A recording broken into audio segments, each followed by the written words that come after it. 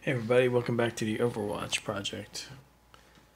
Hey, I've been reading this book. I just started reading this book. Humans Are Not From Earth, a scientific evaluation of the evidence. But I only just started reading it. And when I ordered the book, I didn't realize it was going to be biblically sized. This is a big book. I think it's 600 pages plus. This is second edition, and if you get this book, make sure that you get the second edition because the author has painstakingly taken the time to collect thousands of comments from people that read his first version of this book. And in order to address things that he may have not explained as well or criticisms of his theories that as he explained them in the first book, he addresses people's the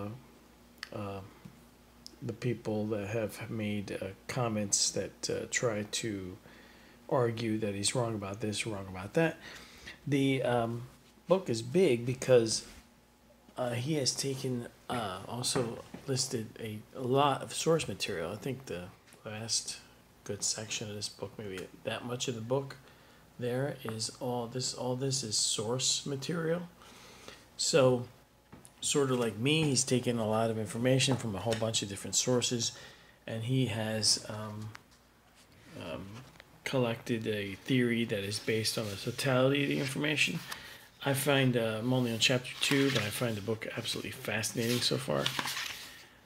Some of the chapters in here, the sun dazzles us. I have actually, so far in chapter 2 of the chapter, let's see, where did I read up to? I read up to, actually I only got this far. Our responses to the environment. So I read from here to here. And half of this stuff I thought of myself. He's also been accused of stealing other people's work. He makes it clear in this second edition that he has come up with all this stuff himself. In fact, a lot of the viewers of my channel have come up with their own version of the same thing I describe on their own. This is about when you look at the information totality, what's great is people will see the same thing when they remove biases. Now this book is written by Ellis Silver PHD, and yeah, so some of the chapters here are some of the parts in the book. In part right from the beginning, why humans could not have evolved on Earth. The sun, our problems with the sun, our vitamin D problems, our body hair issues, the weirdness of certain things about the configuration of human body hair, clothing. Matter of fact, I want to say this, I don't know if this is later in the book, but you know, one of the things atheists or people that are materialists want to tell you is that there's no such thing as supernatural powers. But in fact, you know, as I was reading just the beginning of this book, I realized that that is ridiculous. The human being itself, the physical human being that we, our consciousness occupies in this reality, is itself supernatural to Earth.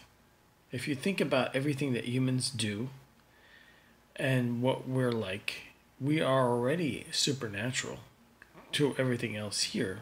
Also, I laugh at these people that sort of worship the planet or want to become one with the planet. Our bodies, our physical existence here, is not really compatible with Earth. Earth is very hostile and dangerous to us. Nature kills us.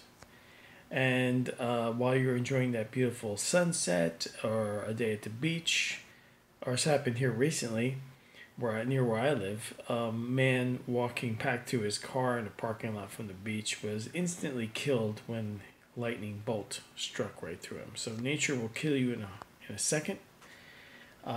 And you know, I'm really gonna make some more videos about this as I read through it, but I wanted to introduce people to this book in case you haven't heard it.